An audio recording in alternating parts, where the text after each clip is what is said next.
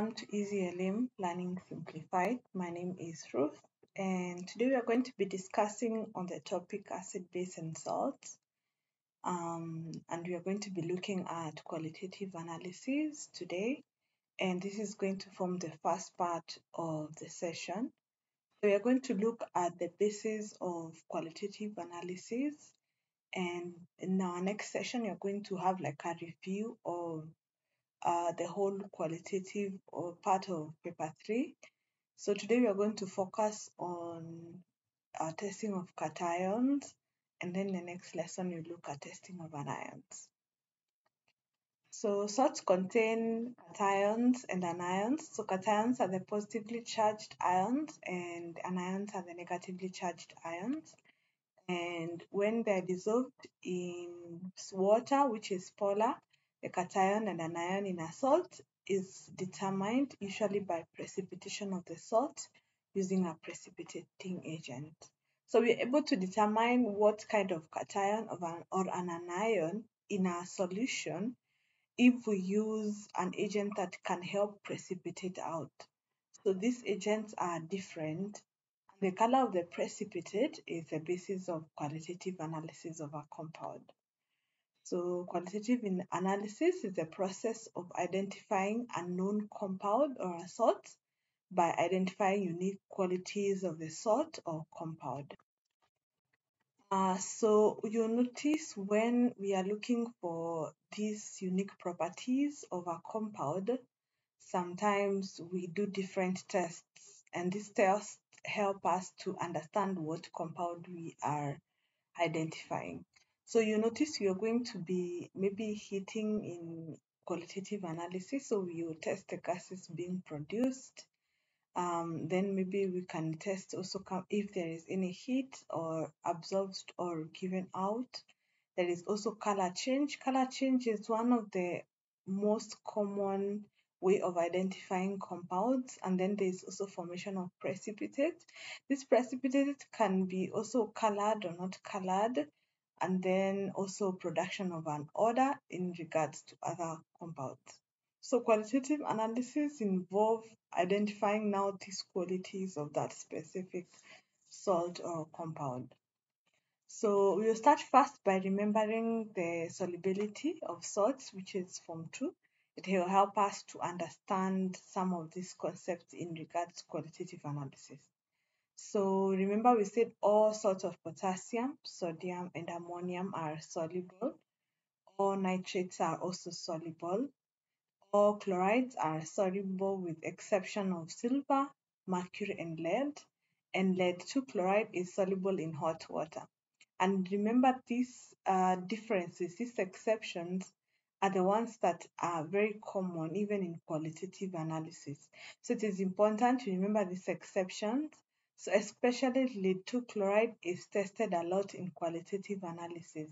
So remember the lead 2 chloride is soluble in hot water, but it is insoluble in cold water. Then all sulfates are soluble except calcium, barium, and lead sulfate. And then all carbonates are insoluble except sodium, potassium, and ammonium carbonate. Of course, we said these ones are all their salts are soluble. Then all hydroxides are insoluble as well except sodium, potassium, and ammonium. And calcium hydroxides are sparingly soluble. You notice this exception on calcium also helps it to behave in a certain way also with bases. So you start with the analysis of or identifying cations in regards to their reaction with sodium hydroxide. So you're going to look at each cation that is possible there and how they react with sodium hydroxide so that it can help us to form the theoretical basis of qualitative analysis. So both sodium and potassium hydroxide are usually precipitating reagents. We say that precipitating reagents are the ones that help us to precipitate out the specific source so that we can be able to identify that cation or anion. So sodium and potassium hydroxide are used, although potassium hydroxide is a bit expensive and more reactive, so sodium hydroxide is mostly used. So the alkalis produce unique color of a precipitate when a few drops are added and the excess alkali is added to the compound solution. So we said, as I said earlier, potassium hydroxide is not that common because it's very expensive. So what you're going to do, the experiment is testing the presence of these cations. So you take solutions containing these cations and these solutions are soluble. If you note, like the solutions you're using for this procedure, all of them are soluble. So we have magnesium chloride, calcium chloride, aluminium chloride, sodium chloride, potassium, iron 2 sulfate, iron 3 sulfate, copper sulfate, zinc sulfate, ammonium nitrate, lead nitrate, barium nitrate, and we put them in separate test tube. We add a few drops of sodium hydroxide and then we add to excess. So that's how this experiment works. So you notice that these are some of the inferences. So first of all, for sodium and potassium, they usually form no precipitate. So if there is no precipitate, it means won't be any precipitate even in excess. So sodium reacts with hydroxide ions. Note the ionic equation to form sodium hydroxide, which is soluble, as we said in the solubility rules. So you can see where the solubility rules comes in. And then the ammonium ions are still the same. There is no precipitate that is like given off, but you know that ammonium ions, ammonia itself has a pungent smell. So you hear that, you smell that smell. So it also forms ammonia gas plus water. But now when we come now to other cations, so barium, calcium, and magnesium, when they react with hydroxide ions in sodium, they form white precipitate. White precipitate. And these white precipitate are insoluble. So you see, you have to remember this theoretical property of barium, calcium, and magnesium ions. And then we have some unique ones, that is the zinc ions, lead ions, aluminium ions, also commonly known as ZAP. It's easier to remember it that way. So when these few drops of sodium hydroxide are added into their solution, they usually form white precipitates. But if more sodium hydroxide is added, those white precipitate dissolves to form colorless solution. So remember, before we came to this session, we were talking about different types of oxides and hydroxides, and we said there is a group of hydroxides and oxides called amphoteric oxides and hydroxides. So actually zinc, lead, and aluminium are amphoteric in nature. So they can be able to react with acids and they can be able to react with bases. That is the reason why when you add a few drops and forms a white precipitate, if you continue adding, it actually reacts with the hydroxide ions further to form a colorless solution. And that is where the complexes come in. In some situation, theoretically, you can be asked to write the formula of the complex, but it is the same complex that we discussed when we were discussing amphoteric oxides and hydroxides. So you can see it's forming tetrahydroxyl 2 ion, tetrahydroxyl lead 2 ion, and tetrahydroxyaluminium ion. So these are the unique ones when it comes to test with sodium hydroxide. So also we have others, and you notice I separated them depending on the kind of colors they form. So for the previous ones, they were forming either a white precipitate or no white precipitate. But for these ones are unique because they form colored precipitates. And these ones, you need to remember them in the case where they are like you get that specific precipitate in your analysis. So when you add a few drops in copper ions, you notice it's going to form a blue precipitate. And even if you add excess, the blue precipitate is going to remain of copper hydroxide. For iron 2 ion, it forms a green precipitate. Remember the difference between iron 2 and iron 3. Iron 3 forms a brown precipitate, as you can see. So iron 2 ions react with hydroxide ions to form iron 2 hydroxide and then iron 3 hydroxide as well, which is brown. So you notice these are the colored ones and they also form precipitate which are insoluble in excess. next, we are going to look at the test now with ammonia. So, so we said that one of the precipitating agents is sodium hydroxide. Another precipitating reagent is actually ammonia. So we're going to repeat the same process. So the same cations or the same solutions, we placed them in a test tube and then we added a few drops of ammonia and then we noted the colors or any change and then we added excess ammonia.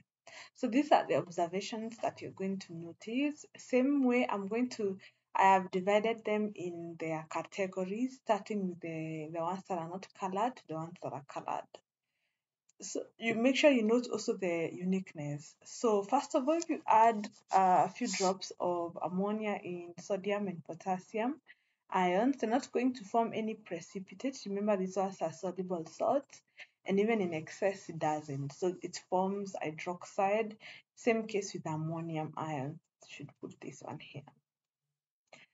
And then we go to barium. Remember, we grouped barium, calcium, and magnesium previously together, but you can see we have added aluminium and lead. So you can see there is a difference between testing with sodium hydroxide and testing with ammonia.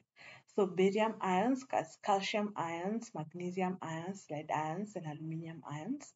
If you add a few drops of ammonia, they will form white precipitate, note the color.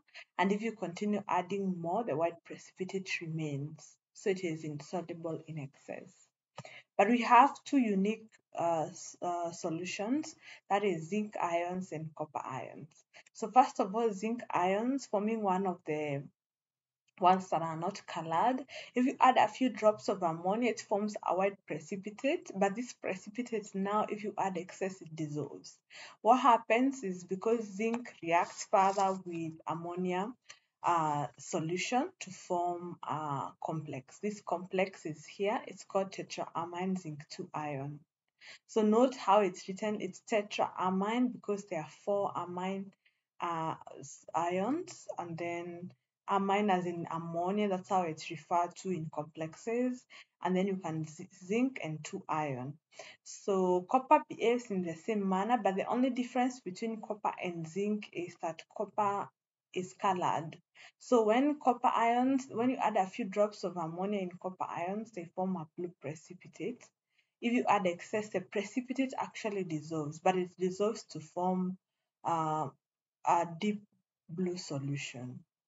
So you notice most of the copper compounds are usually colored, so that is the reason why also it forms a deep blue solution.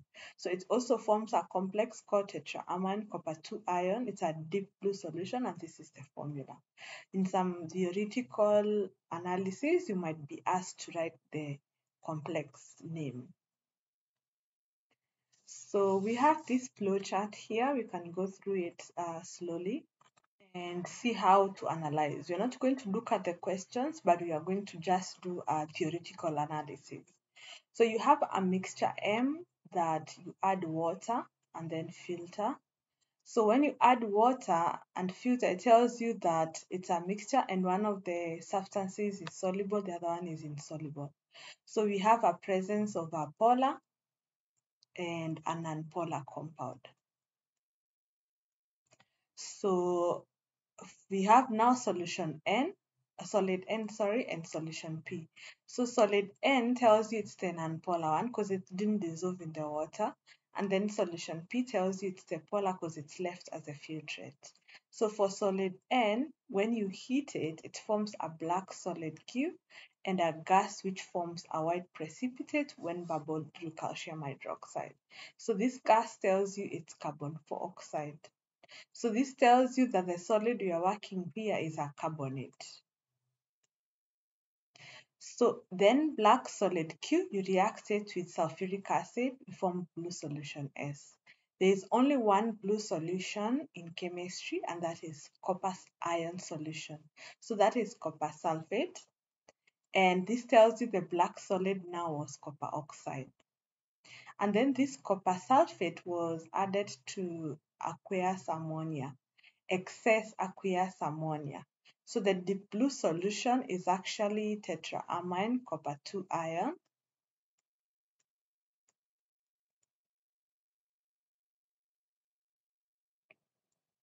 And then if you react copper sulfate with magnesium powder, there is a displacement since magnesium is more reactive than copper. So it displaces copper ions to form copper solid and magnesium sulfate. Next, we come to solution P. Solution P, if you add acidified barium nitrate, we'll come to this in the next session. Acidified barium nitrate, of course, we mentioned it when we were looking at tests for nitrates and sulfate. You noticed if you add acidified barium nitrate and filter, it tells you that you're going to form either a precipitate or no precipitate. So that if you add a few drops of barium nitrate and a precipitate is formed, which is followed by an acid, it tells you there's the presence of sulfate ions. So when a white solid is formed, it tells you like we had some sulfate ions. If there is a colorless solution formed, remember the barium ions are the ones that react with the sulfate ions to form barium sulfate. The other ions that were in solutions which you do not know now react with the nitrate ions to form now the colorless solution. Remember, it's a precipitation reaction where like when we were forming the insoluble salts. So the barium ions interchanges cations with the X ions. So barium takes the sulfate ion. That's why when you add the acidified barium, it doesn't dissolve fully. It tells you it forms a white precipitate, which tells you that this substance has sulfate ions. And then the nitrate ions react with the other metal cation that we don't know to form the colorless solution. So when you add excess ammonia, the white precipitate dissolves to form a clear solution. And we know the only one that behaves that way is zinc ions. So this tells you X will be our zinc ion. So this tells you solution P is zinc sulfate. Zinc sulfate because the sulfate ions reacted with barium and then it took the nitrate ions. So our mixture now, it means is our mixture is made up of copper, carbonate, and zinc sulfate. So this is an example of the theoretical analysis that can come. Also, we have the practical analysis that we are going to look at later. So that brings us to the end. Next, we are going to look at the remaining part of qualitative analysis and we close off. See you then.